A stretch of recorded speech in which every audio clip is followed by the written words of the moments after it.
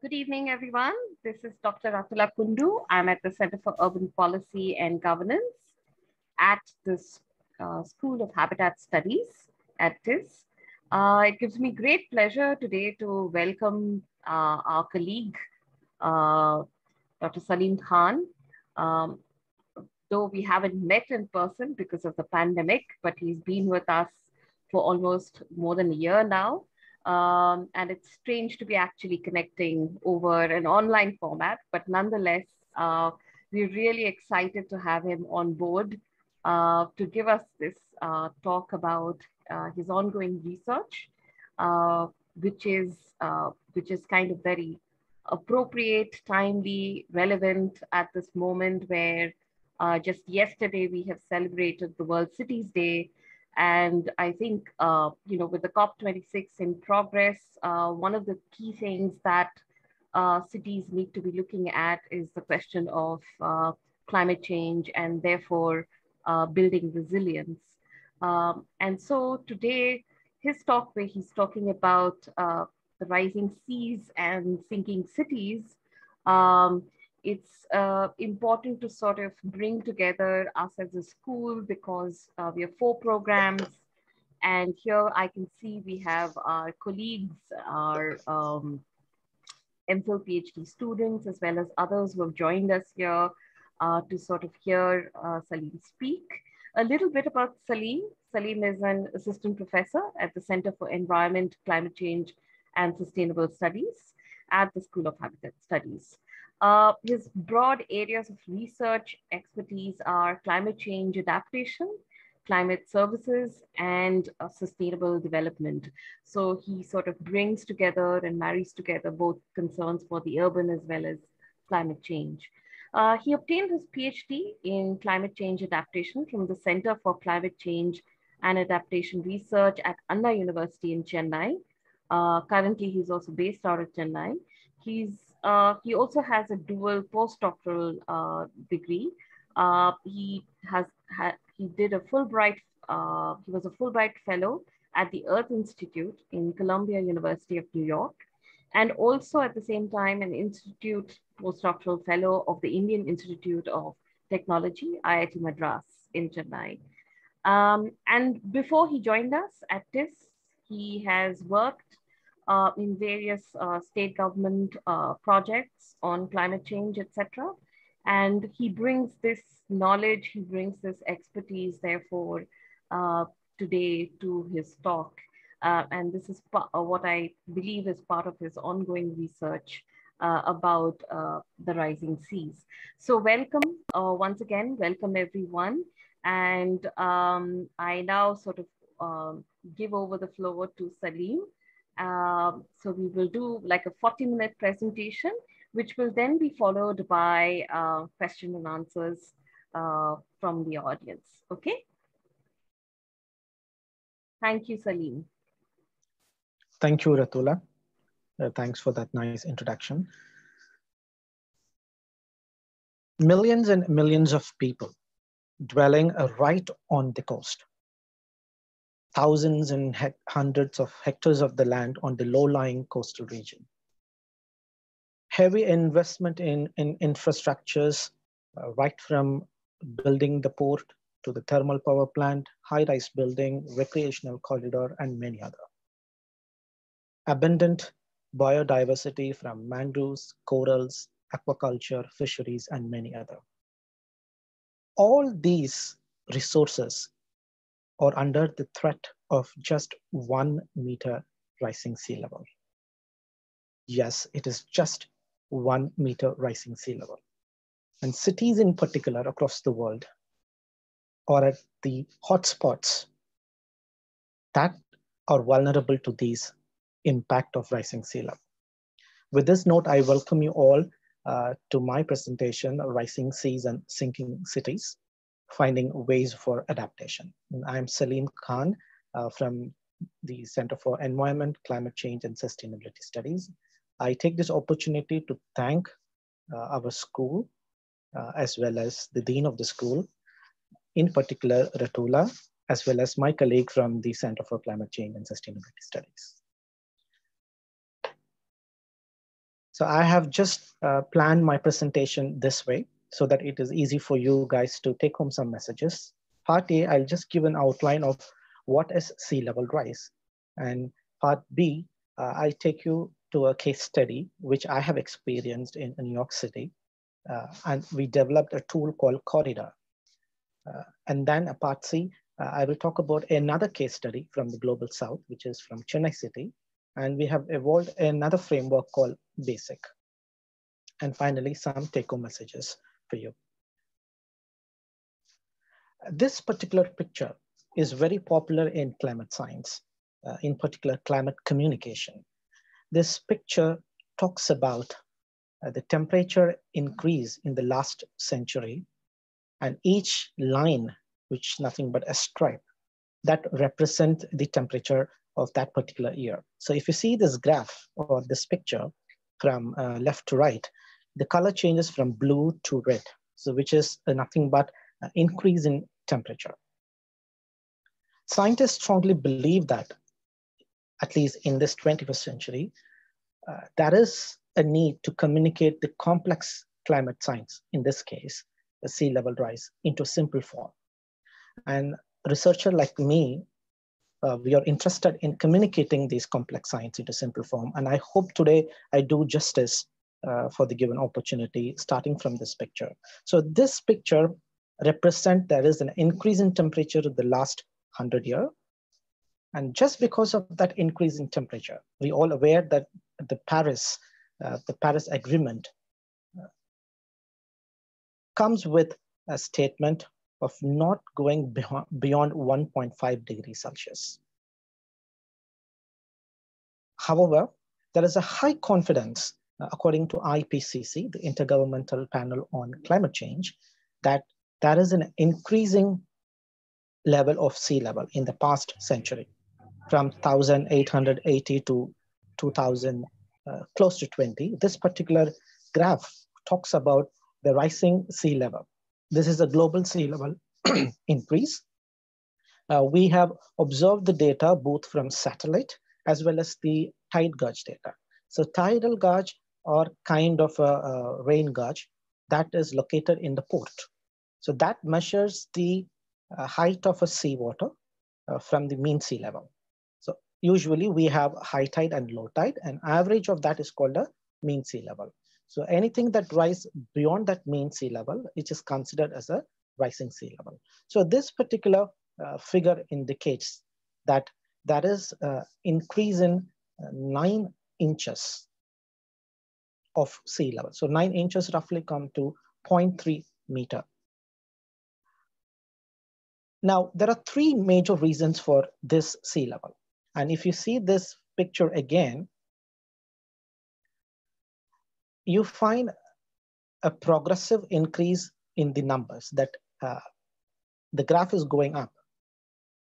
And particularly, there is an accelerated increase in 1980s to 2000.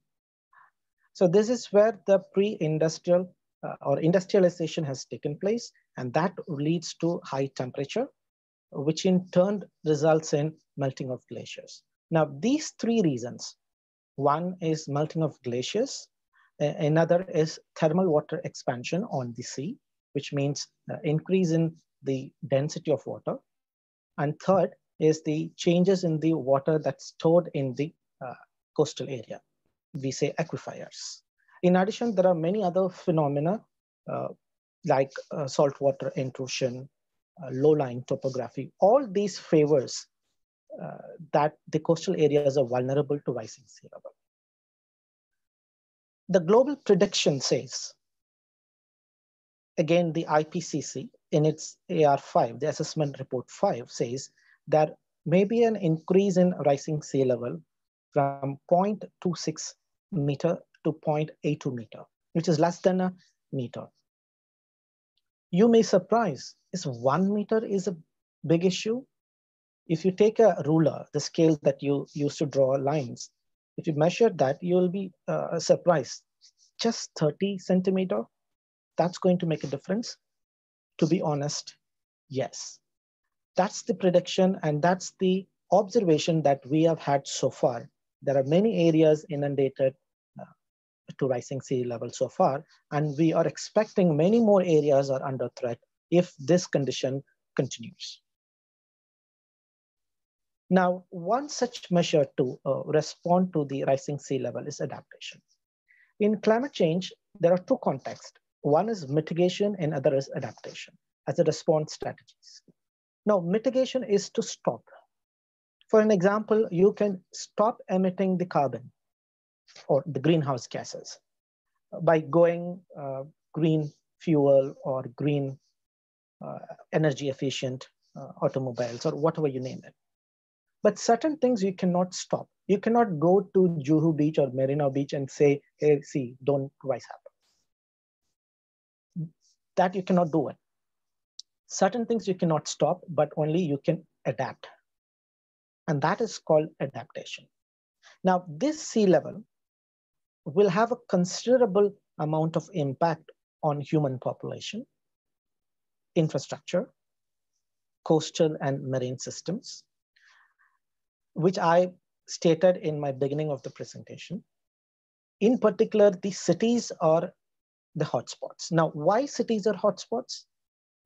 Cities are the place with too much of population, the urban density, too much of development, heavy investment in infrastructure. So that always be an eye catch.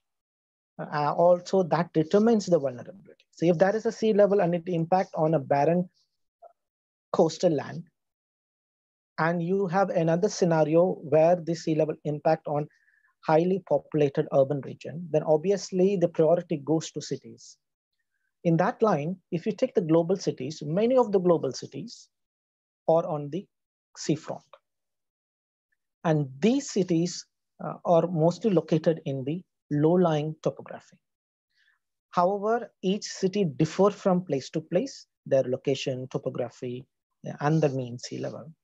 And that's what they say. Though the global mean sea level is high, its impact vary from place to place. So impact in New York may be different from impact in Mumbai of the same sea level rise. Now, if you see this graph or picture,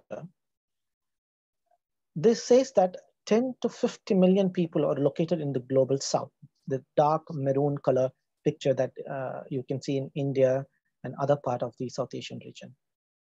And then on to 9 million people in the red color that you can see in most of the Americas and also in some part in South America and few other places in Africa. Now, if you go for the investigate, you can see this map from the American Geophysical Union. This is from the Earth's Future, one of the journals, that says that these are the key cities or top priority cities that are at risk to rising sea level. On the left, you can see New York, Boston, Virginia, New Orleans. In the middle, you can see Amsterdam, Rotterdam, Alexandria, and Lagos. On the right, you see so many. That includes Chennai, Mumbai, Kolkata in India, as well as Tokyo, Shenzhen in China, Hong Kong. So these are the cities that are at risk to rising sea level. So this particular picture comes with a color combination on dark red to yellow to green. So that represents the different meter or the measurement of rising sea level. Nevertheless, the impact is going to be severe in all of these cities. Only thing is the magnitude of impact may differ from place to place. However, these cities are considered as highly vulnerable to rising sea level. This picture is just a snapshot. What has happened in big cities like New York when Hurricane Sandy was there, and Venice, Italy, which is just a couple of years before, Amsterdam, Netherlands, Alexandria, Egypt, Guaigo in Ecuador, Lagos in Nigeria, Shanghai, China, Tokyo, Japan, Jakarta, Indonesia, Mumbai, India, Kolkata, and Chennai in India. And Chennai on the right, you can see that is during Varda cyclone, which is roughly around 2016-17. And that is completely flooded due to a high rise in seawater. Now, IPCC has defined the definition of sea level rise from AR1 to AR5 by stating that earlier in AR1, sea level rise means the increase in seawater from the mean sea level. But if you go and verify AR5 report and the definition for sea level, it also included the frequent storm surges and its height. So scientists predict that the frequency and the intensity of the storm surges also due to changing climate. So they combine sea level rise, which is a permanent, slow, ongoing rise from the mean sea level, together with the frequent storm surges height, because that helps to plan the adaptation strategies by the city government or any coastal governance where one could respond to the rising sea level. As I said above, the process of adjustment, it's called as an adaptation. In simple, ability to adjust. For example, when you go out of home, you feel it is hot, then you wear a cotton shirt and then you go out. Or when you go out of the home, it is raining heavy. You come and take your umbrella and then go. So you adapt to the situation. Here, the umbrella and the cotton shirt is the measures of strategies of adaptation. This is just a small example for you to explain or put it in a simple one line. It is nothing but ability to adjust. We as a human always look for comfort. It's a difficult job for us, but it isn't easy as well if you have an ability to adjust to the change. Now, in coastal adaptation, there are three major strategies are emphasized. One is called retreat, another is called protect, and third one is accommodate. Retreat is there is a sea level, you go away from the sea level, means you go away from the coastal area. The first picture says you see two houses, one house is here, so that has been replaced to a different location. So you migrate from vulnerable region to another region. That is called retreat. Protect, you still remain in that same place, but you have different other measures. For example, sea wall. In the second picture, you can see a black divider kind of thing. That is a stop block that prevents you from the seawater. So for example, seawall is one such a measure for protect. Whereas accommodate, you live in the same place in such a way so that you change your ability in a different level. So you enhance your resilience, you enhance your capacity. In this case, you can see the building is raised a few meters up. So these are the three different strategies of coastal adaptation. So whatever adaptive measures we take it broadly falls under these three. And there are a number of adaptive approaches are there. Some are called ecosystem-based approach, some are called community-based approach, and some are called engineering or infrastructure-based approach.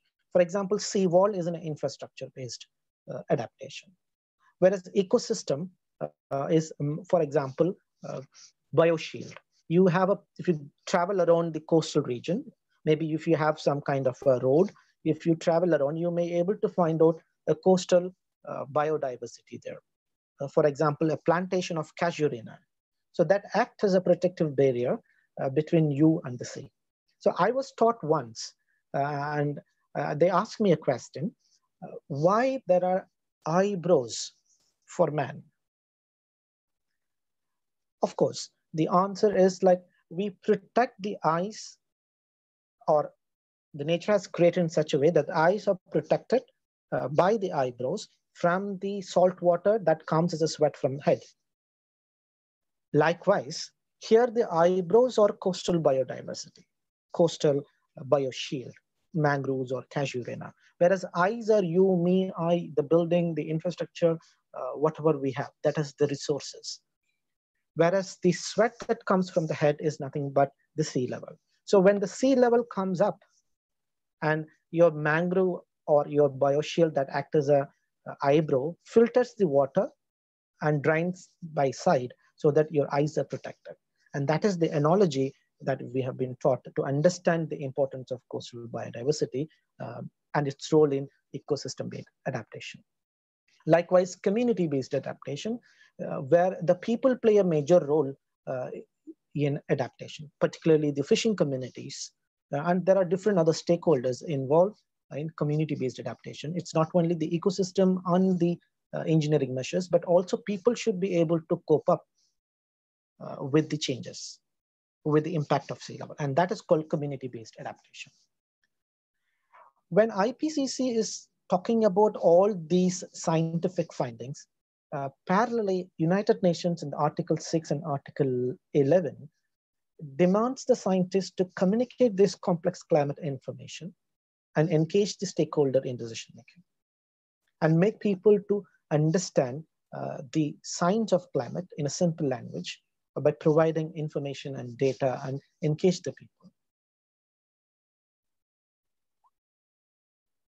Based on the guidelines of the United Nations Framework Convention on Climate Change, there is something called GFCS, which is Global Framework for Climate Services. Now, climate service is a new domain in climate change research that takes a lot of attention because it is the need of the hour, which is nothing but a provision of climate information to assist decision making. You provide climate information to different stakeholders, into policy planner, to a community, to even to a research group, academia, or a diplomat. So whoever you feel as a potential stakeholder, you can communicate that information and provide that information and involve them in decision making. This GFCF gives 5 guidelines, and one of the guidelines is capacity development. And that is the place I come into the picture by having this background of understanding climate science and its importance of sea level rise impact, and finding ways for adaptation. And meanwhile, climate services plays a major role in building capacities to rising sea level. So with this backdrop of a little bit of science, I will take you to one of my case studies that I worked as a Fulbright scholar in the Earth Institute, Columbia University, with New York City as a case study. When I went to New York and having this idea of sea level rise, I was surprised. There are so many work that has been done already in the New York City. These are some of the major documents by the city government of New York. For example, climate risk information, a stronger, more resilient New York, and many other documents. Now, what was missing? When we had a stakeholder meeting to different set of audiences in New York City, they said like, there are too many information on sea level. So people not able to understand what exactly sea level. So these documents are subjective to scientists, and even it is very difficult for the policy planner to understand. Then imagine the role of a citizen, a common public, to understand the science of sea level. So what we realized, though there are too many information, but still there are no clarity on to understand the subject of sea level. What to communicate, why we need to communicate the sea level information to New Yorkers, and where to communicate. Is it throughout New York City required this kind of a capacity building, or one specific location which is vulnerable? If yes, when to communicate and whom to communicate? New York is a tourist spot. There are so many people keep coming and keep going out. So who are your stakeholder here? And how to communicate? And that is the biggest challenge because communicating science to a scientist is different, whereas communicating science to a non-scientist is a challenging task. So our first step to try to find answer for these questions, and we came up with an idea called COREDAR. COREDAR is an acronym, which means communicating risk of sea level rise and engaging stakeholders in framing community-based adaptation. So this key acronym is taken from jumble of letters from this definition as COREDAR. As if you're looking for a technical information from my presentation, and this is your first take-home message. COREDAR gives 8 steps. So if somebody wants to know about sea level rise as a beginner, or if someone really wants to work on hardcore science as a scientist, or if someone in the policy planning side to understand the scientific information and translate that into policy. For all sort of people, we come up with 8 different steps we collectively called as the corridor. So each step, there is a science behind. But the objective of this 8th step is just to inform. If somebody wants to know, they should know where to start and where to end. And we tried this with college students, and it was very successful. They were very happy because they study sea level rise with so many graphs, everything. But end of the day, the holistic observation of sea level some were missing, and this particular framework greatly helped them to know which road they need to take if they want to address sea level and where to end. For example, the first step is to understand the climate of your particular region, and which includes sea level. Let us take New York City as a case study. If somebody wants to address, we first need to know what New York is all about through the lens of climate. What is the elevation of New York City? To a surprise, the elevation of New York City is 0, which is just on to the mean sea level. Even 1 millimeter rising sea level can inundate New York City. And that has happened when Sandy has struck the coast of New York. So we need to know the topography of a particular region. Even if you want to take it somewhere in Kolkata, then the first step you want to know is what is Kolkata's climate and what is sea level rise means to Kolkata. In this case, what is the elevation? Then the second step is the past sea level trend. We can get the past sea level trend from tidal data information from PSMSL, which is called Permanent Service for Mean Sea Level. So you can get the data, the tidal data from the port of that particular region. Those data are stored in PSMSL. So you can get an idea by plotting a graph for the last 100 years, what has happened, whether the sea level has increased or not. And third one is projection of future sea level. And this is where the place where climate modelers come into the picture. We use different sophisticated, computationally high climate models to give future projections of sea level. There are different climate models. They use different techniques like downscaling techniques or a pattern scaling technique.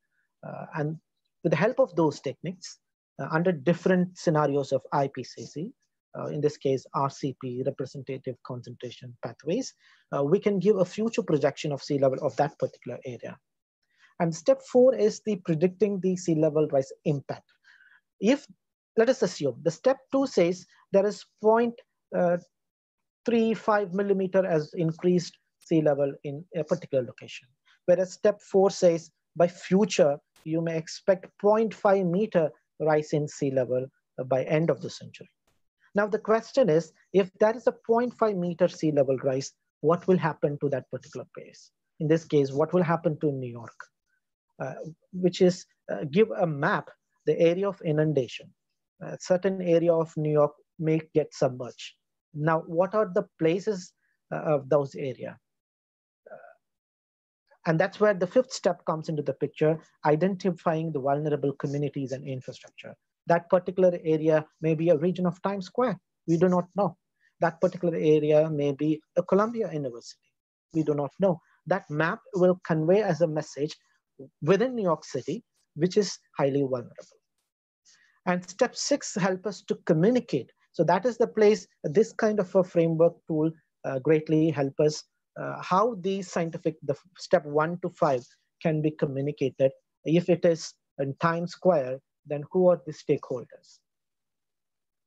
Is it the shopkeepers, is the building owners, or is there any other big corporate companies that located? Then they are our stakeholders. So the information should be communicated to them than to a tourist who visit quite often to that place, because they are not going to make a big impact on taking a decision. Rather, the building owner, the property owners play a big role. So step 6 talks about that. And step 7, you come up with a different kind of a strategy. I will show you, there are few adaptive strategies that the city government of New York has taken. And we need to come up, as I said, infrastructure-based adaptation, community-based adaptation, ecosystem-based adaptation. So these are 3 different broad way of strategies that we can identify what we need to do. And the very important thing, as a planner, as a policy guy, what we face is all these strategies are fragmented. Now we are finding ways to integrate with developmental activities of the city.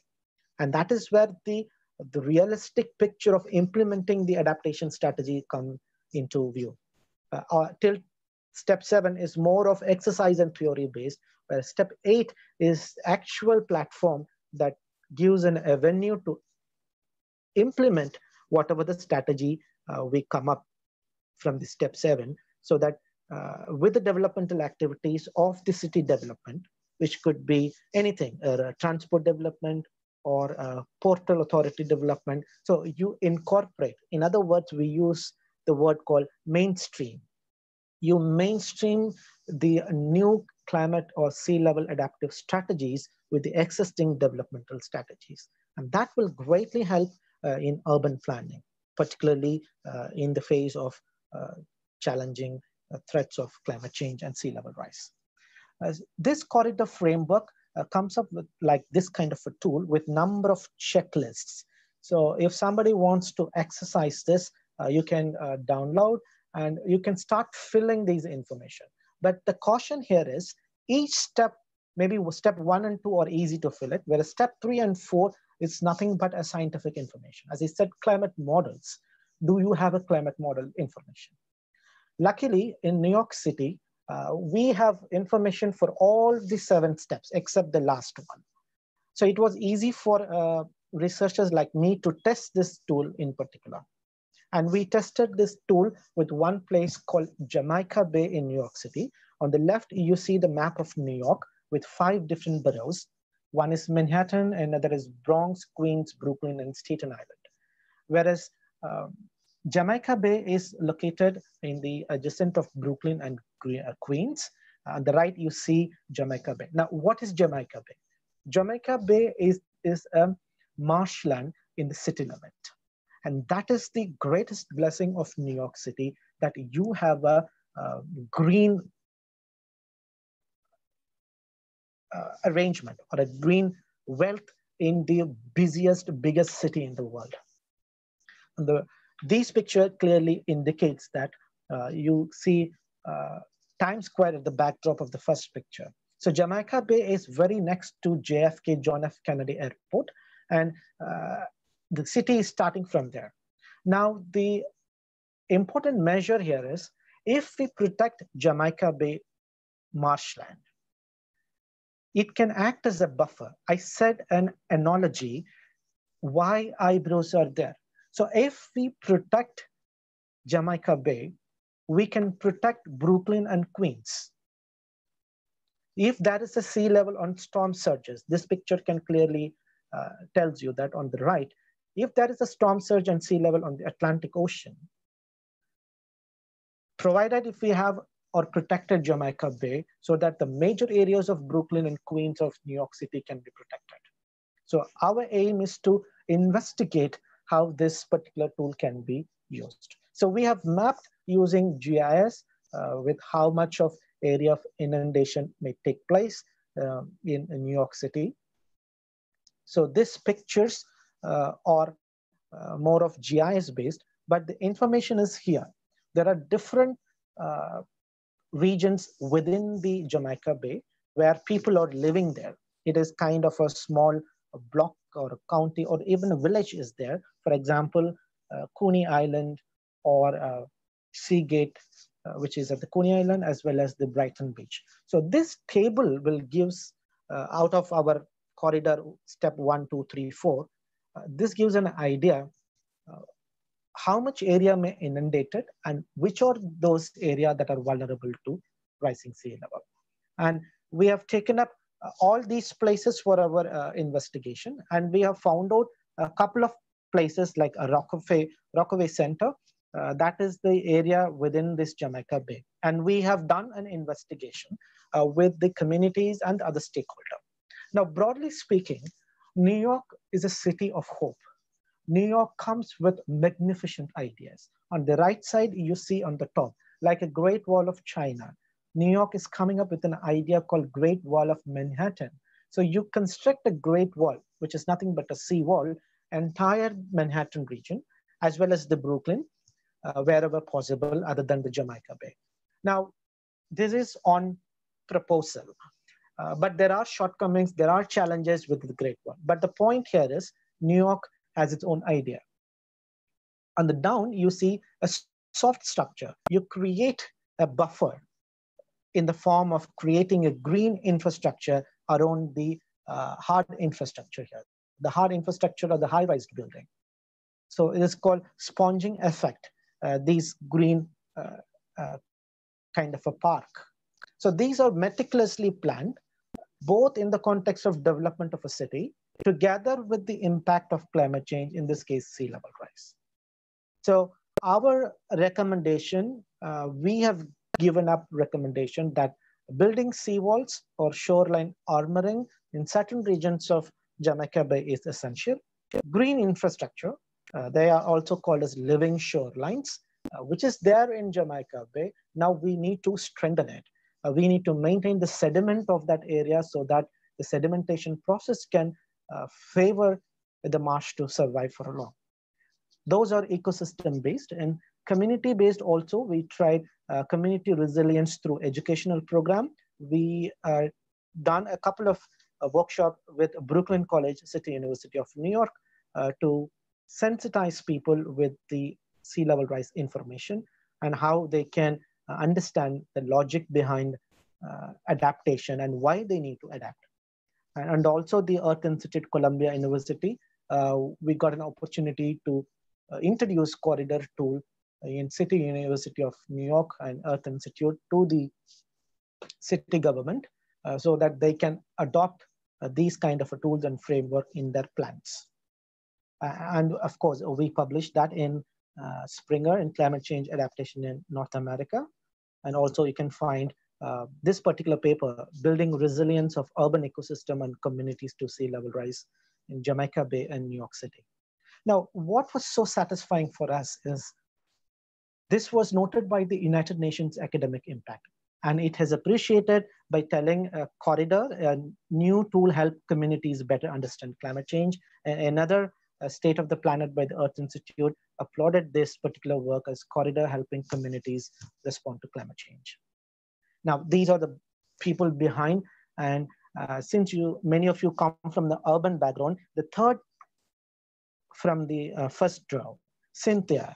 You must be knowing Cynthia Rosenzweig, one of the very popular figure in urban climate change adaptation. She's an agricultural specialist, but still she's known for her expertise in urban adaptation. So we all joined together, worked for this particular framework or a tool called COREDAR. Of course, this is funded by Fulbright and Government of India, CUNY and Earth Institute. So the one take-home message of part B is COREDAR, which is the 8-step approach. If somebody interested in COREDAR or interested in sea level rise, this 8-step guidelines will help you to kickstart your understanding, kickstart your work. And that is my contribution or my gift to you. And second one is Chennai City. Now, when we done with the work of COREDAR, there was one question raised during the North American Symposium. Well, COREDAR suits very well for a developed nations and its city like New York or London. What happened to the developing nations? Whether this particular framework or tool will suit to developing country like Chennai or Philippines, Manila, elsewhere. But that question made us to think a lot, because one side of the globe, like developed nation, too many data, too many information. So COREDAR logic helps very well there. Whereas other part of the world, no much data, or data is not able to access easily. There are a lot of shortcomings in data part. So we were little hesitant in working on a COREDAR with global, southern part of the world, particularly the Asian countries, but still we made an attempt. Like New York, the documents, we have taken Chennai City as a case study. One of the findings from IPCC list of vulnerable cities in India, Mumbai, Kolkata, Chennai, and Surat. So I have taken Chennai because I come from there. I want to work on it. So on the right side, you see resilient Chennai strategy. This is the work done by the Corporation of Chennai with Rockefeller Foundation and C40 cities.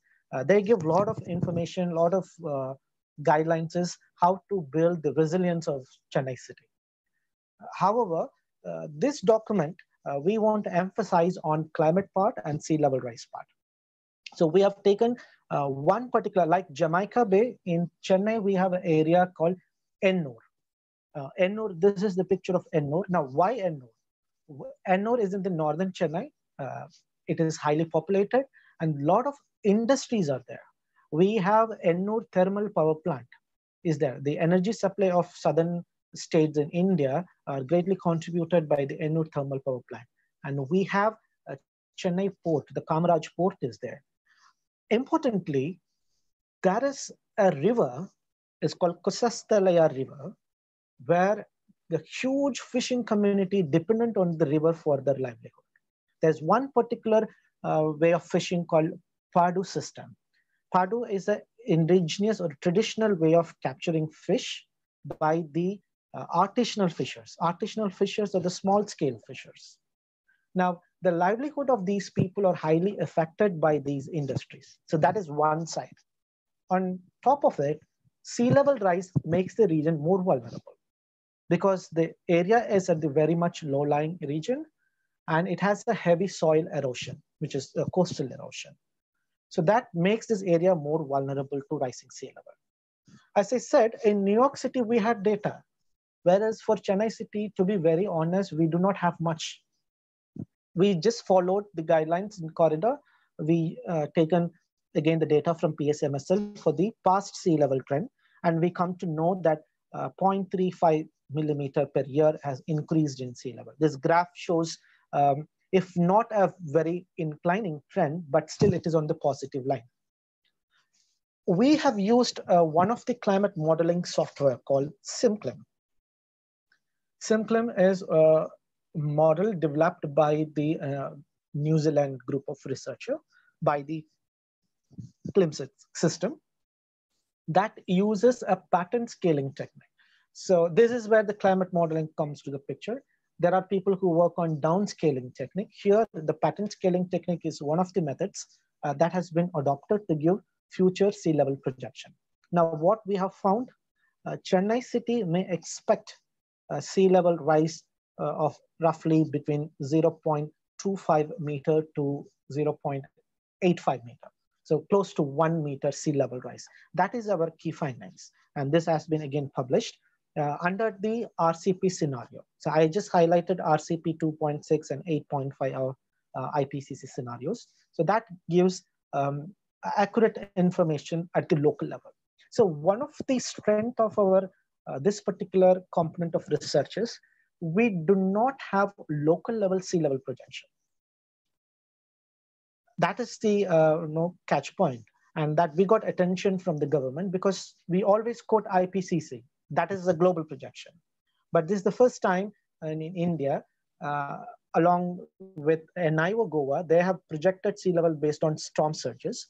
And we are the first people to give sea level projection for a particular location, in this case, Chennai City, under the RCP scenarios of AR5 based on assessment report 5. And this graph talks about if there is a 0.5 to 1 meter sea level in Chennai City, what will happen? So the two areas are vulnerable. One is South Chennai and another is North Chennai. So we have taken North Chennai as our study area, which is nothing but Ennore. And parallelly, we were very keen in introducing the community knowledge or indigenous knowledge in our research.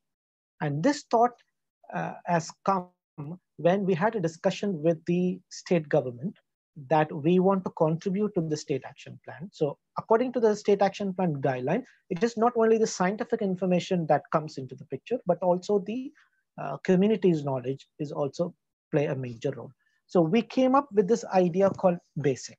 Again, BASIC is an acronym, which means building capacity for adaptation to sea level rise through information, education, and communication. So we have identified 3 different pillars. So with the help of COREDAR, we collected We generated data for Chennai City.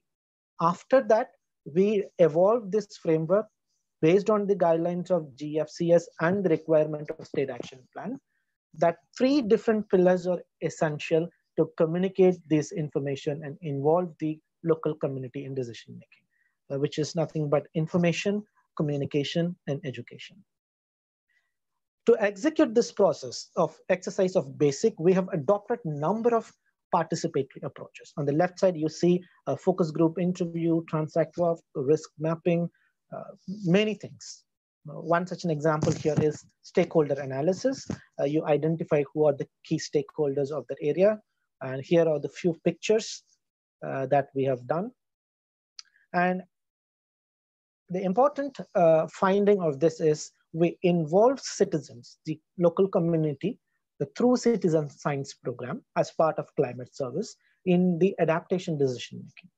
Now, we have recommended a number of adaptation strategies under the component of community-based adaptation.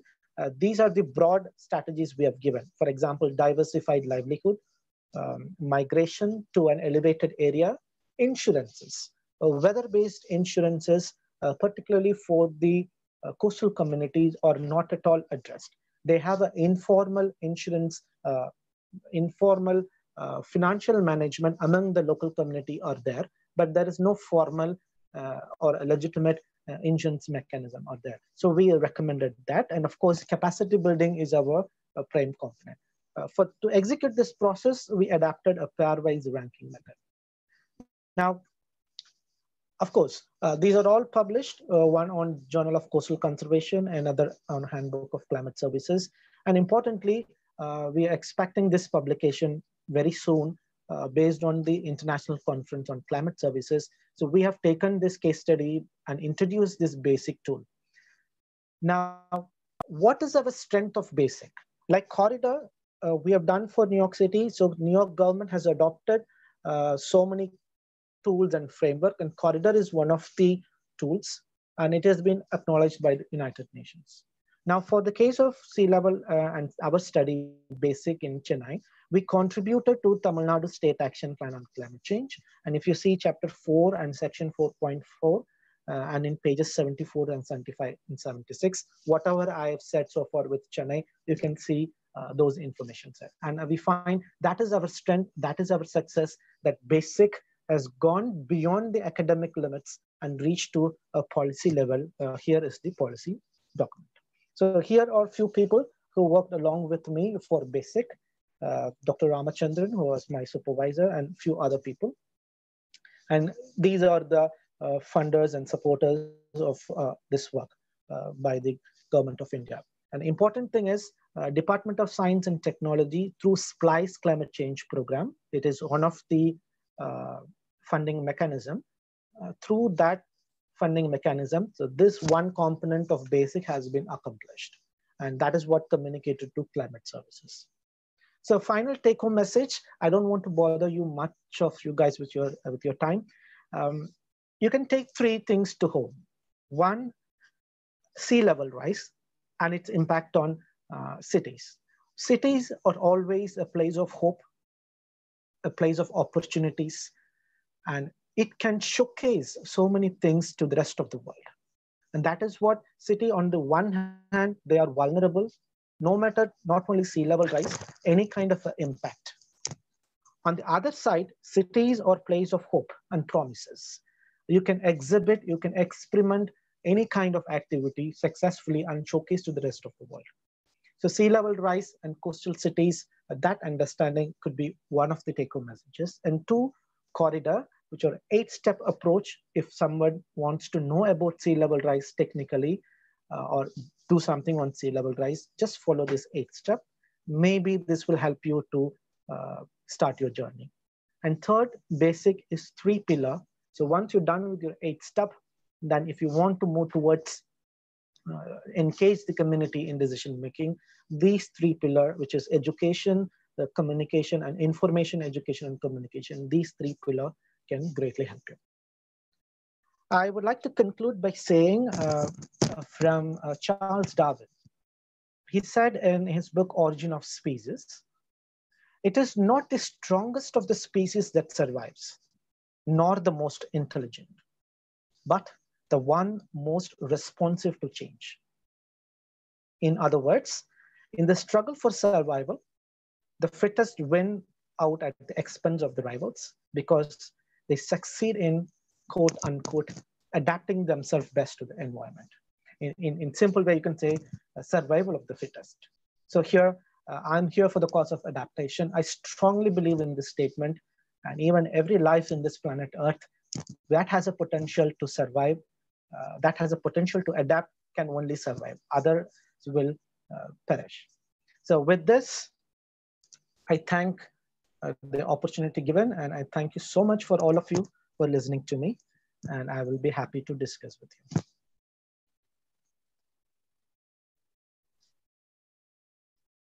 Ratula, over Yes. to you. Thank you, Saleem, for keeping to time and keeping the presentation so succinct. And I think you brought home some of the key points. Also, I think you took us very sort of quickly through two of these instruments into very different contexts and how they've been used in order to sort of adapt cities to this kind of change and the risks perceived by sea level rise. Um, so with that, I'd like to thank you and open it up for questions and comments from our audience. Yes. Those who wish to raise a question, you can use either the chat box or you can also raise your hands in the icons and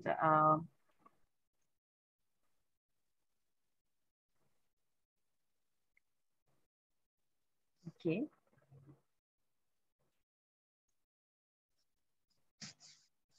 Yes. Do we have anyone? Sorry, I'm not able to see all the names in one go.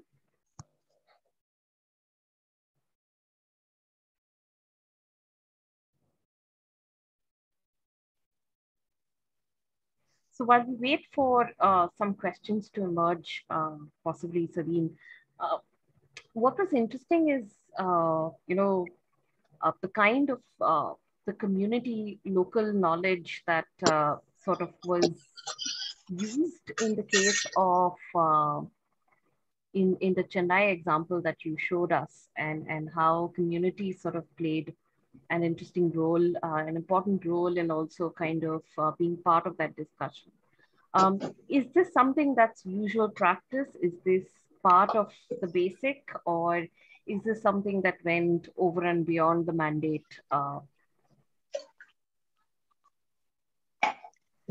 Basic is built mainly on the context of community adaptation.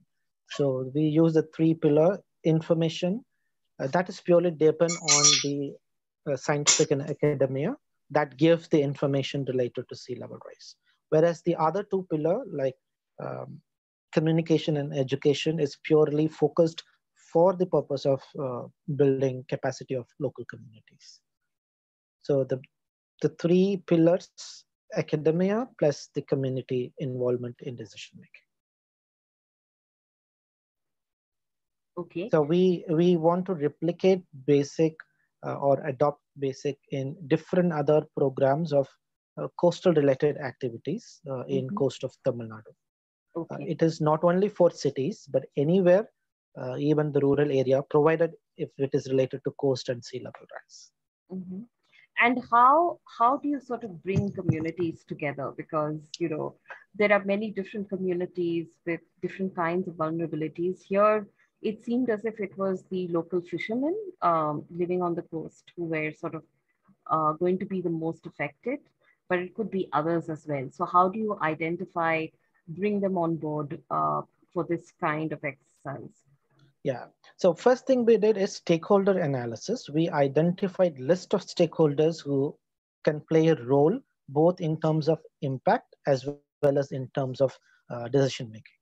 So we identified list of stakeholder, and then we prioritized who ranks first, who are the most important. We name them as a key stakeholders, followed by primary, secondary, and tertiary stakeholders. So key stakeholders are our main concern. In this case, fishing communities. In particular, we give emphasis to artisanal fishers because that area is within an estuarine region. So we have two different fishers. One go to the sea and do the fishing. Another is doing fishing in the backwaters or the estuarine water. So in many of the government related fisheries activities or fisheries management, only the voice of fishing community from the sea has been heard, not this community or the one who does fishing in the estuarine region. They are called artisanal fishers. So in the one of our strength of our work is we involved artisanal fishers in decision making process. Great. So that is like something unique. Mhm. Their voices are heard. So I'm aware that there are different regulatory devices already in place.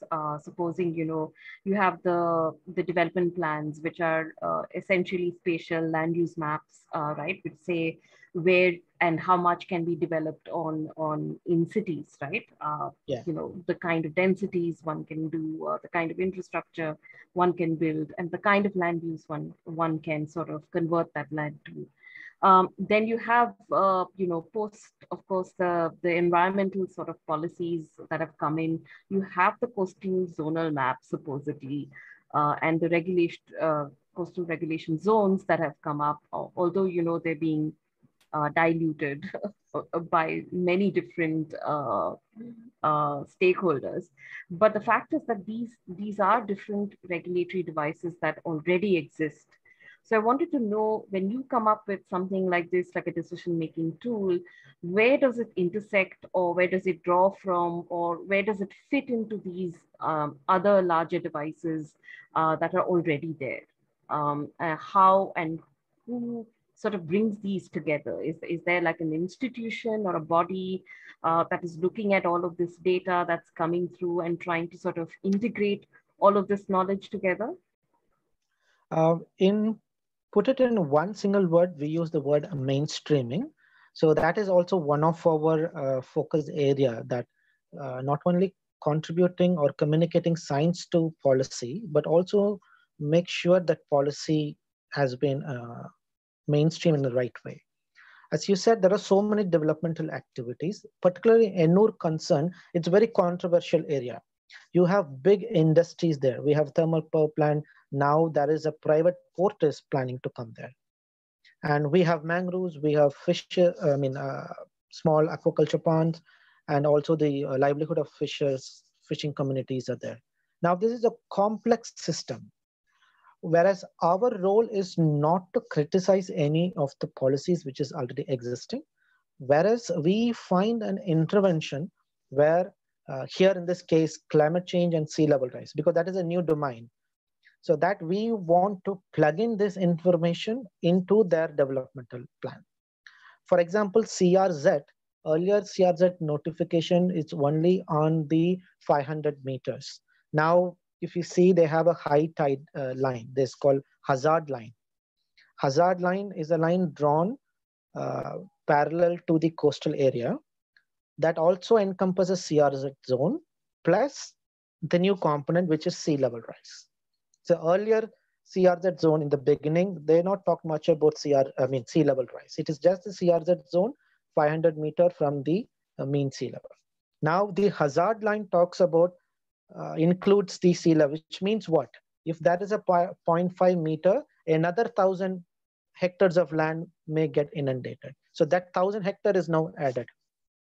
So our role is to inform that extra 1,000 hectares in case of land use planning. Whereas in adaptation planning, this we tried in Pichavaram mangroves, which is not a city area, but we're trying to adopt that model to Mennur also, because we have some patches of mangroves there. Now, what we suggested there, mangrove has two options. One, we need to protect mangroves as part of the developmental activity, as forest management or coastal management. Now, sea level rise is coming into the picture. So there also we are suggesting we need to restore mangroves in the landward migration. So the net point is we need to conserve mangroves. Now, the point is there was one question raised.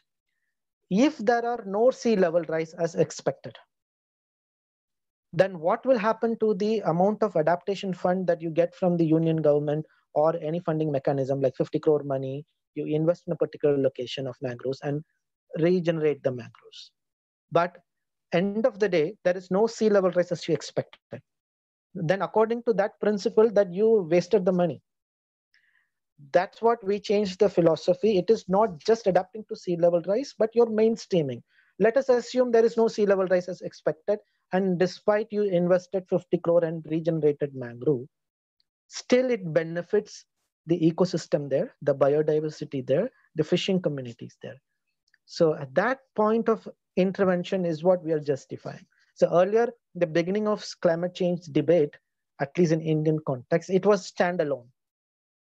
You talk only about adaptation fund, invest money, and now we started rethinking our ideas. What if there is not expected sea level rise? But still it will answer the other side of developmental perspective.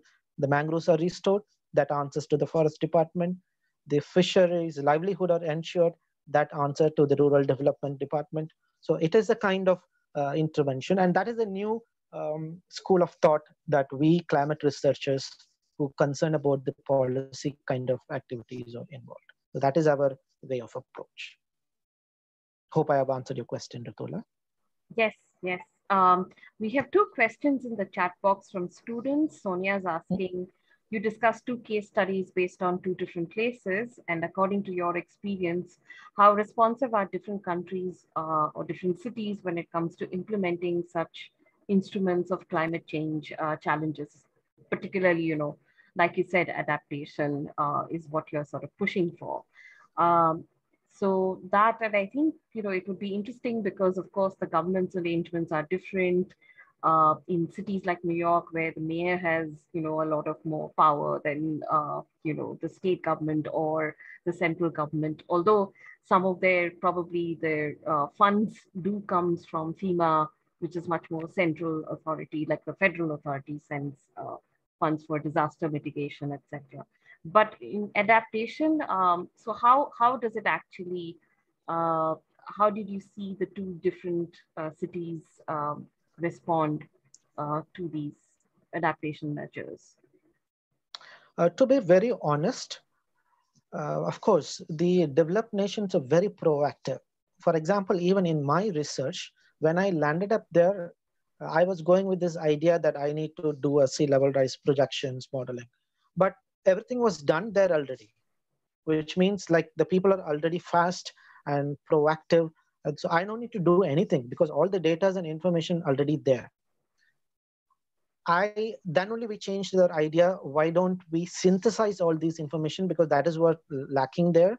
And then we came up with the idea called COREDAR. Whereas in India, in Chennai, even 2020, still we are trying to refine the sea level rise projection, particularly the impact assessment, the quality of the data, the satellite images that we do for land use, land cover, and its impact, sea level rise impact. Earlier we used, I myself used SRTM 30 meter, shuttle radar topography, 30 meter. Then we slowly moved to ASTER data. Then we moved to DGPS data. Now we are looking for LIDAR or LiDAR data, which is less than 1 meter accuracy. So still we are in the process even to get a more accurate mapping of area of inundation. So we are definitely at least 10 years behind them. So I would say it is not good to compare New York and Chennai because each one stands in a different places, both in the way they work. But if you take India as such, we have shown enormous progress compared to our past and present. Rather to compare ourselves with New York, we have marched way ahead because COP15, 2009 at Copenhagen, that's the first time the whole world looked for India, what they're going to tell. Before that, India's voice was not much heard. Nobody bothered in UNFCCC COP. But COP15 onwards, now India is a big player. The people are waiting to hear from India what stand they're going to take. So this is at the policy level, whereas the local level also, we have developed with so many mechanisms. 2008, when the Prime Minister Council on National Action Plan on Climate Change was established, and we have a report that is on 2008. Now 2012, all the state governments have come up with the state action plan on climate change. Now 2016, we have second revision or version of, it's called 2.0 of the state action plan. Now, why it is important at the local level? Because state action plans make a platform to channelize the money from Global Climate Fund or Adaptation Fund, which was the international funding mechanism, or even the national funding. We have nationally, I told you, I showed my one of the slides, DST SPLICE program. So that is a positive sign. Earlier we had no SPLICE program. Now the last 5 to 6 years, the government, in the context of education and research, they are investing money in climate change. So SPLICE is a one such an example. And we have something called National Adaptation Fund. As a climate change program officer, I worked for government of Tamil Nadu. So I, along with our team, we drafted a document to get the National Adaptation Fund to rehabilitate coral reef in Gulf of Mannar region in Thoothukudi, in Kerala, in Tamil Nadu. So I was so happy. There are a number of projects on Gulf of Mannar biosphere under the Ministry of Environment, Coral Reef Protection. But this is the first project in the name of adaptation, and that is our success. And that is the answer to your question. Are we proactive? Yes, these days we are warming up. There are so many activities, both policy, legislation, money, education, we are coming up. What we can do is we can learn from New York or London or anything, rather to compare themselves. Better we can learn the techniques, the methods, whatever they adopt, so that we can replicate the same thing if it is suits for us. If you want to compare, it's better to compare ourselves before and now. And in that case, we have shown a very good progress. The Ministry of Environment and Climate Change has done enormous work, and all state governments are now coming up with a new idea. I told you, in fact, I was telling that to my students, what next after masters? Don't worry, there is a position called Program Officer in Climate Change. Earlier, there was no such program. There's no such position because they have this doubt. We study climate change, what is the scope? We have in government chief engineer, executive engineers, but this is the first time, at least in Tamil Nadu case, they have a position called Program Officer. So answer to your question, young lady, that we have shown a good progress, and it's better to compare ourselves in the past and now, and we are growing. And it's good to learn from the developed nations or wherever the good things are happening to mimic adaptation. Are there any more questions, comments from our audience?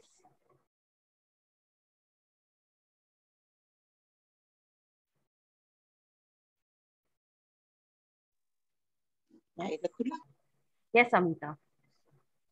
Go ahead. No, so my question was actually, Saleem, about the lack of data. And you talked about the lack of localized data even now, in not just Chennai, but in many of our, I would say, geographies of the country. So what are the things which are being done to address that at a country level? Besides the efforts that you said your team was taking up, and what all needs to go into that data besides the predictions of localized sea level rise or localized climate change impact? So what goes into assessing that localized climate change impact? First, lack of data, it is definitely there because I would say it is for two reasons. One, still we need to do a lot of work, lot of data need to be generated. Another, there is lack of access to data. And I think that is the biggest challenge here. Because we depend data, for example, in climate data, the Indian Meteorological Department is doing wonderful work and they have a good quality data. But to access the data requires, it is very costly. So one cannot easily get the data. So there may be some kind of incentives that data can be given cheaper cost, or it could given free of cost, depends on the project or the program that we are doing. So the data access is important. And two, for example, Indian Institute of Tropical Meteorology, they are doing wonderful research on climate, and ISRO, they are doing wonderful research on climate. Again, if we want to, we have portal to look for a data, and there are mechanisms, but we want to make it a little more transparent. So transparent is another way, so that, for example, LiDAR data. So first, when I search for a LiDAR data or LiDAR data, I was not even able to know whether it is available for our Indian region or not. So to know that information, it took a lot of patience, and finally we found out it is hidden somewhere, or it is not showcased clearly. So it was there unless you find out. My point is we should make it transparent. So one, we can give some kind of incentives so that the data can be available freely to access. And two, the data should come out, at least to tell these data we are having. But there's one challenge with the coastal data, because it comes under Defense Department. So one cannot get data just like that, because we need to get a clearance from the Defense Ministry. Then only we can get. So, So can I add on to this question, Saleem? Yeah, go ahead. Okay. So still, I think if one is talking about citizen involvement, I think transparent and accessible data, besides being accessible to scientists, it needs to be also accessible to citizens, right? That's one. The second is what should be therefore the data management framework that we have. Why is our data so clearly, I would say, so hidden? Why is it so departmentalized? What are the barriers there? If you can tell us a little bit. Because it is so... Yeah, because my experience basically is that in India, in some ways, it is the society which has been usually, in most cases, I would say, more proactive than per se government, especially in environmental matters, right? So from that point of view, if one can make data more accessible to citizens, and for that have a more unified data system.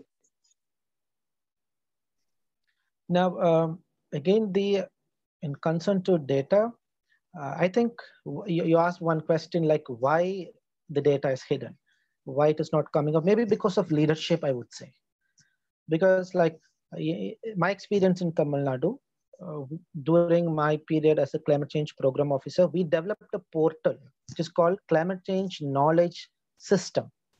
So in that system, every districts of Tamil Nadu will get their climate data. It is a kind of exercise we did it. Climate of the present and the future in a one-page PDF, both in English and Tamil. Now, that has been successful mainly because of the leader who we work with, because they are proactive. They are fighting with DST to channelize the fund under the National Mission on Strategic Knowledge Management. Then we devised this mechanism called climate change knowledge-based system, and we partnered with Anna University and Government of Tamil Nadu.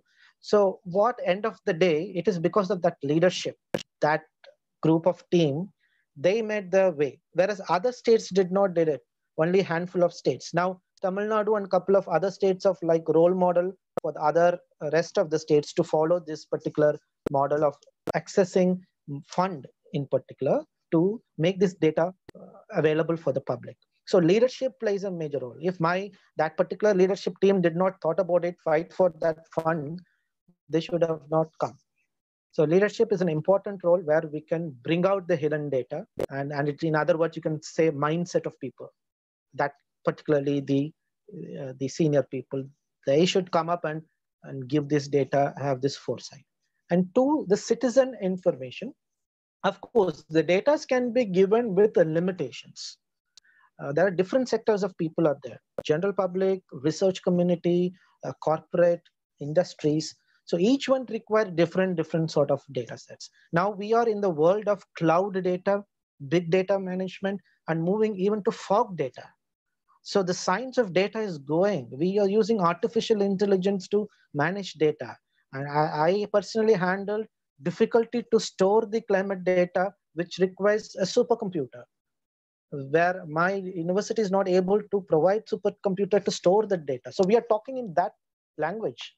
But at the other end, my student is not able to, or the farmer is not able to get the data what he wants. Now I don't understand the irony, why there is contradictory. One side climate data, big data, artificial intelligence, and other side scarcity of data, fighting for data. Now this thing should be break. We need to break all these things and find a data management mechanism. Now, what sort of data is required by whom and how it needs to be delivered? In fact, the climate services talks about that. If you see GFCS guidelines, the very first point they talking is delivering of climate information. They simply finish it there. In that, they have different components how to deliver. So this particular data management system should be strengthened. Then I think the data can be utilized. We no need to generate new data. We have enough data already. Only thing is access and make use of the data is there something lacking. So leadership and the data management mechanism should be strengthened. These two are my answers. I hope I answered you, Amita. Yeah, thank you. Like I still don't understand how the Ministry of Defense is involved there. So in terms of what are the barriers, I have not clearly understood yet. So leadership I can understand, because that seems to be, you're saying that there is basically an inertia to work out systems. But besides that, are there any others is something which I'm thinking about, but we can discuss it later as well. There may be other questions. So thanks so much, Saleem. Yeah, just one point with reference to defense. So defense plays a role in, to my knowledge, on the coastal system. Because of the country's security reason, they have their own agendas. We cannot violate that. Even if you want to access a data satellite image from ISRO for the coastal region, there is a letter that you need to get clearance from defense. I think those are genuine cases, because when you look for the security of a country, of course, that is the high priority. So we need to follow that. But that is not the case for even the landlocked area. There also, if you want that, that's my bothering. Genuine reasons, if there is some kind of a checklist to cross through it, yeah, understood. But that should not be the cases, even to just to get a rain data from rain gauge station. If you have, I think we're nearing sort of our 6 o'clock mark. So one of the questions that are here, I can see in the chat box, is how do we prioritize? Via Garg is asking, how do we prioritize any one of the retreat, protect, and adjust methods in SLR adaptation? As in, what influences the choice? Good. This is really a place-based strategies. So whatever strategies we are coming up, that is very subjective. For example, even in the east coast of Tamil Nadu, we have Chennai City. There is one good example, particularly during tsunami. There's something called Kadalur. There's one of the coastal district. And down to that, there is something called Nagapattinam, which is another coastal district. So when tsunami struck the coast of this region, Kadalur was least affected comparatively, whereas Nagapattinam was heavily affected. Now, later scientists kind of understood it is maybe because of mangroves that located in Kadalur region, that is called Pichavaram mangroves. The casualties were very less when compared to Nagapattinam area. Now, when you plan for adaptive strategies, in this case, landward migration of mangroves. So you build the or restore the mangroves in a larger area. So that is not possible at the Nagapattinam coast, because that place is not favorable to develop mangroves. Mangroves grows only in the region of where salt water mixed with the fresh water. That kind of an environment you can find in Kadalur region. So that kind of adaptive strategies to restore mangroves through a mechanism called landward migration is possible. Whereas it is not possible in Nagapattinam. Maybe we need to look for another adaptive strategy, for example, seawall. So what I'm trying to tell here is they are very case-based or subject-specific based on the location of a particular coastal area. And two, the choice of adaptation depends on the, again, the nature. Here, mangroves are present, so we are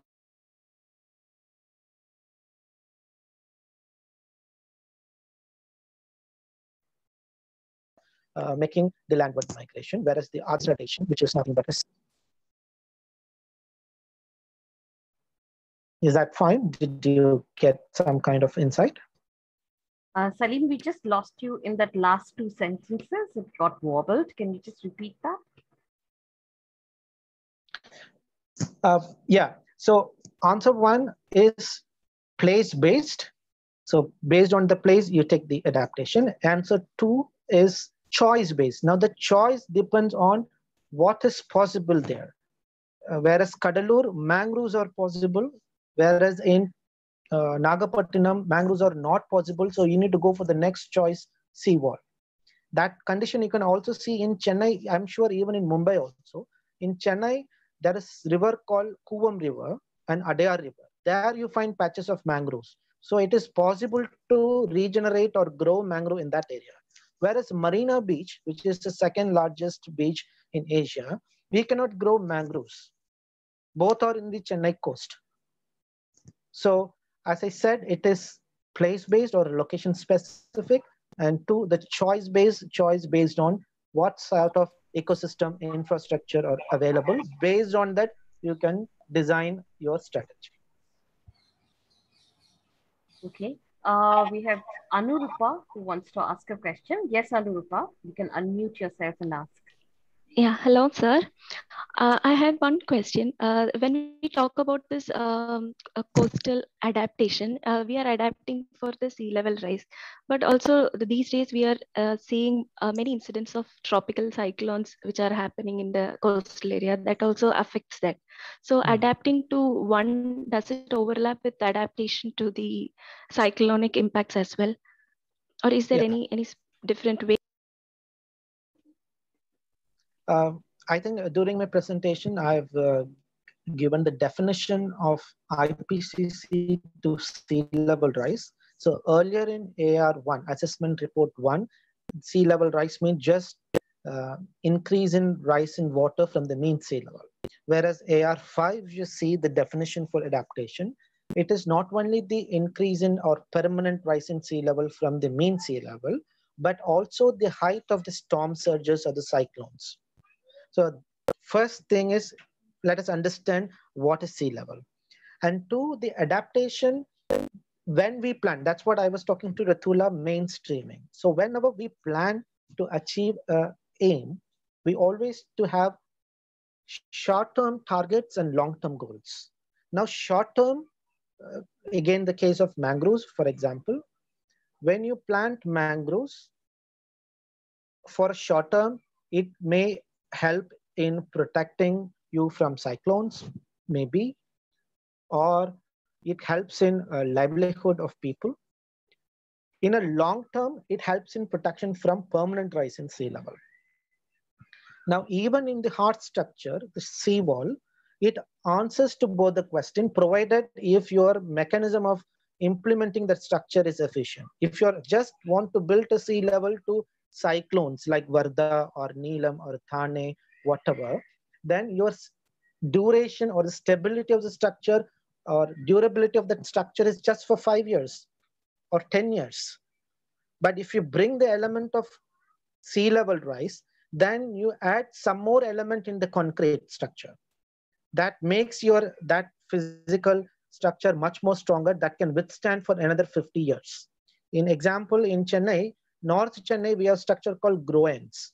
In the North Chennai, we have Chennai port. On top of the port, it's full of coastal erosion.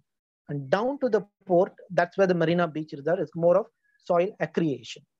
Now, if you walk through that or drive through that area, you find a groin structure. Now, groins is an engineering marvel that is placed on the shore area that reduce the speed of the wave.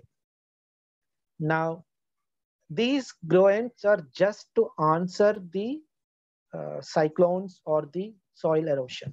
Now, what we are telling, now you need to strengthen that groin structure in such a way that can withstand for a long time, because the city government is spending at least 50 crore every year just to maintain that groin structure. If we do not maintain, the entire North Chennai may go underwater, particularly during storm surges. Now, that's a good idea. But our suggestion is, what is your answer for the next 100 years? How long this groin is going to exist? What is next after groins? Now we are with IIT Madras giving such kind of suggestions of strengthening the concrete materials so that it can have the durability for the next 20 more years extra. So that thought has come after the idea of debate of sea level rise and adaptation came into picture, or else it is just groin and maintaining groins. And there is no point or no discussion to add the extra concrete, the particular material that can withstand for much more longer. Did I answer you, Anurupa? Yes, sir. Yes, sir. Thank you. Thank you. So I remember in a particular conference during Jakarta, I visited a fishing village, which was practically going underwater. So they had a wall that was there. And it was a demand of the community to actually, not be displaced, because the government was only just going to displace them, move them somewhere else. But they said, our lives and our identity is tied also with the sea, because that's what we do. And so we don't want to be moved. So what they had personally done to adapt themselves was actually build housing, which was on stilts. And, so they moved their houses upwards. So it was interesting to sort of see these kind of local level tweaking that was going on. But the larger sort of decision in Indonesia at that moment was the favorable decision before the pandemic struck, was actually to move the capital inwards, like from Jakarta to another place, which was basically another sort of forest area, which was another eco-sensitive forest area. So, and it seemed as if there was a lot of interest by real estate developers, etc., to sort of have that new capital developed. So I'm just wondering, in terms of understanding this as this complex sort of contestedness about seas and land, and even in Bombay, we sort of see how the coastal road has led to reclamation of land, and there are real fears and worries about what are we doing? Like, how is it that instead of understanding these kind of ebbs and flows of the sea and the particular kind of risks and threats of climate change that is all too real, how do we still sort of go about building infrastructure that seems to, not answer to, any kind of environmental impact assessment or social impact assessment, kinds of bypasses all kinds of laws and regulations, but still comes about, right? So just wanted to hear from you, when you talk about these decision-making tools, how does it address the real politics on the ground, the developers' interests, the politicians' interests, the interests of the local people? Is there a way to sort of really have those discussions, more broad-based discussions, and where can we do it, and how can we do it? Yeah, that's a very good question, and it's a very complex to answer as well, because that is the real-time challenge on ground.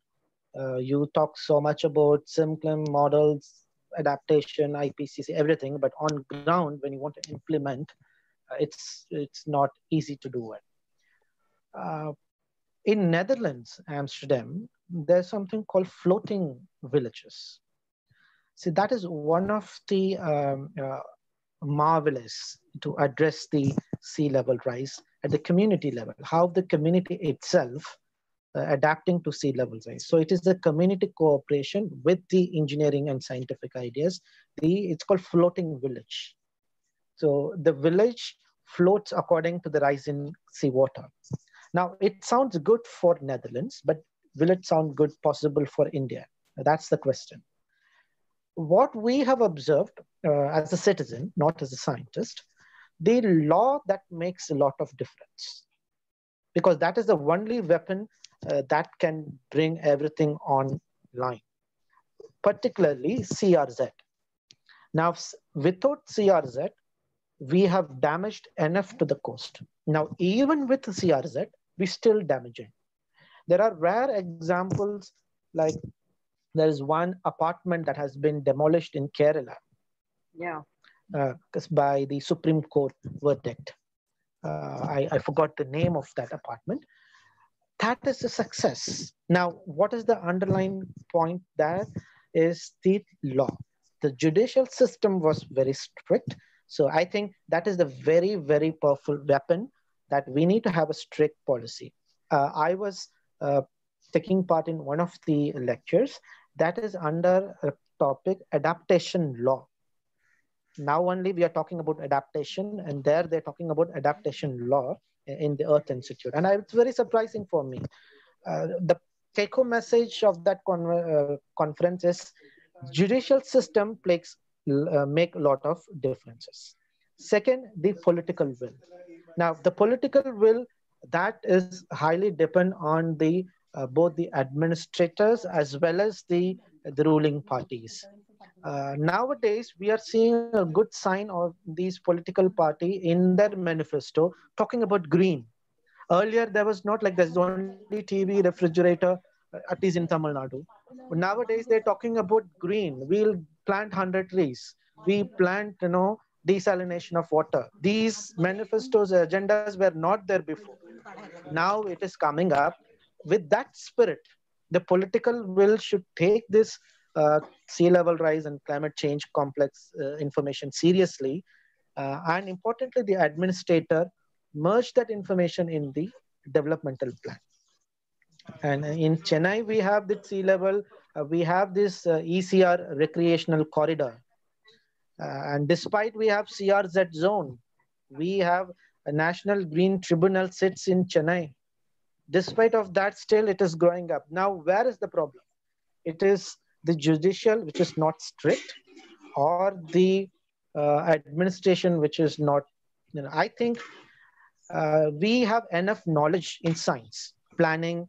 We can even mimic the Netherlands model, or we can mimic anything else like Palm Jumeirah, creating an artificial island.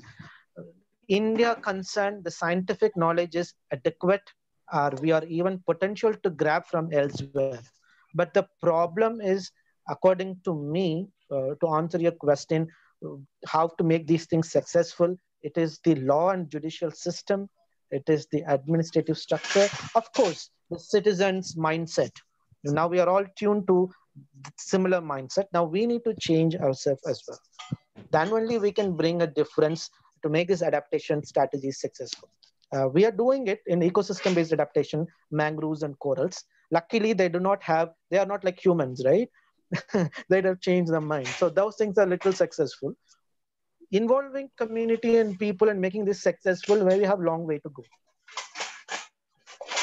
Okay. Is there any more questions, comments from the audience? I don't see any more hands. So, Saleem, thank you so much for joining us and giving this talk. It's great to sort of hear a colleague's work in progress and to sort of have this kind of conversation, because we miss our usual sort of discussions on the corridors, in our corridors in this, where a lot of this knowledge exchange happens between faculty and students, and across students of different programs. So it's just great that you're here and you've sort of presented this to us, and hopefully we can collaborate further as we sort of move along, right? So thank you everyone for joining us. We'll close the talk now. Yes. Thank you, Thanks, Ratula, Sam. and thank you, everybody. Yeah. Yes.